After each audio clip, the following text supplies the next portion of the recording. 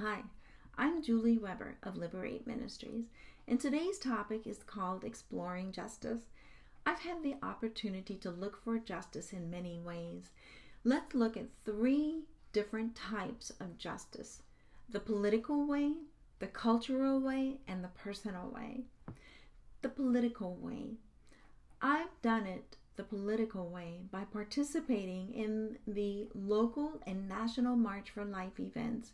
At both places, I share my testimony publicly inside the rotunda at the Minnesota State Capitol in St. Paul, Minnesota, and on the steps of the United States Supreme Court in Washington, D.C.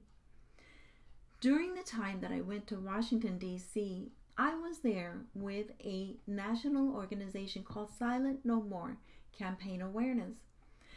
I was part of a small group of people sharing our abortion testimonies.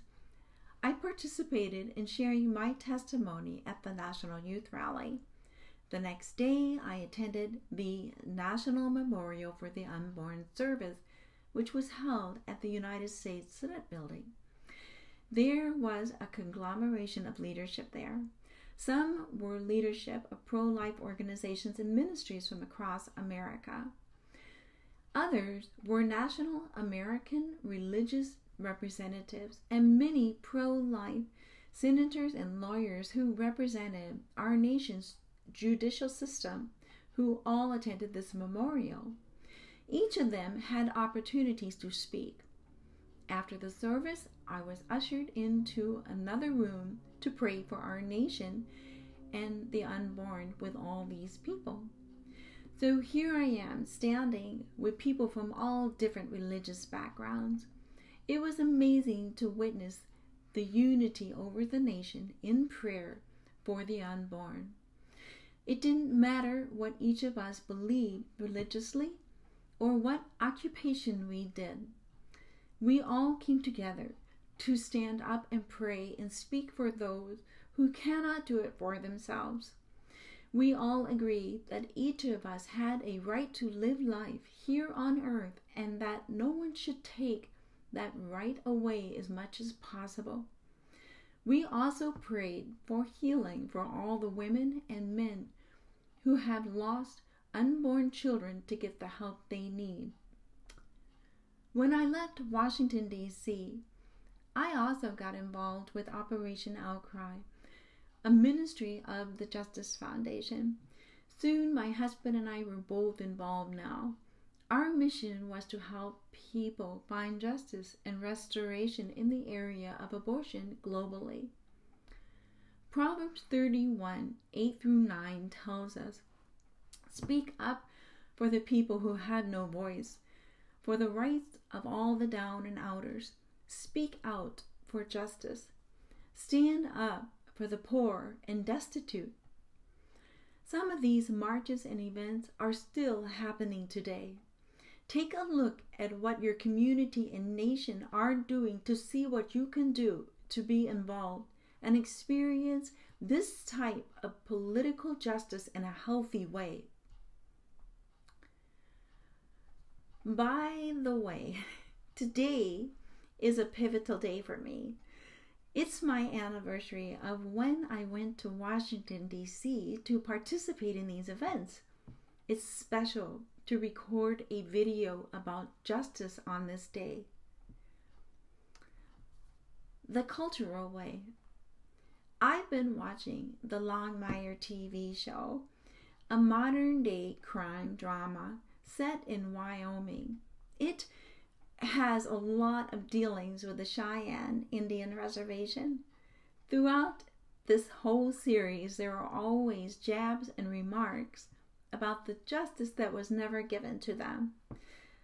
A recent show had a girl get raped, and her way of getting justice was to kill the person back who raped her. Also, you'll notice throughout the TV show, through the comments of the Cheyenne people, that they are always trying to get back the justice that the white men took from them. Maybe you're part of a cultural heritage that is always seeking justice, and there never seems to be any. Maybe you live in a nation where there is no justice and you can't seem to have hope for your particular living situation. Throughout the show, you also see that their way of getting back what was stolen from them is to seek revenge to get it back. This is their form of justice. God says that we shouldn't retaliate and take revenge. We are to let Him handle the issues. I have a couple of scriptures here. Leviticus 19:18. Don't seek revenge or carry a grudge against any of your people. Love your neighbor as yourself. I am God. Proverbs 29:28 tells us that everyone tries to get help from the leader, but only God will give us justice. The personal way. Justice means righteousness, and righteousness means living right. Getting right with God in the area of abortion has restored my personal sense of right living between Him and me. Being right with Him is my personal form of justice. I've had the privilege of doing some awesome things to seek justice for all mankind and myself. But probably the most healthy, empowering way I find justice is when I spend time with Him in my daily quiet times. This way of justice doesn't cost anything. You don't need anyone to help you do it. But what it does is give you the ability to hold your head up and go on in life. It's a moment with me and Him alone. It's a supernatural feeling of renewed energy that He gives me, a release of endorphins in the atmosphere.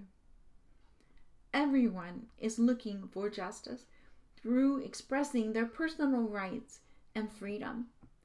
God always wants to give us His justice by allowing us to have life here on earth with our personal rights and freedom.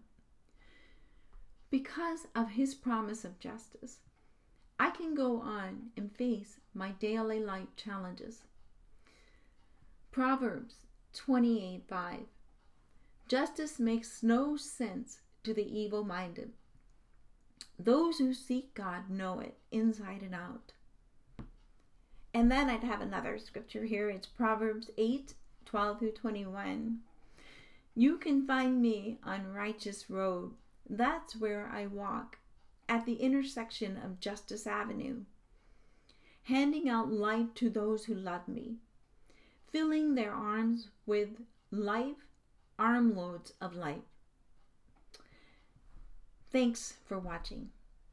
Live life liberated.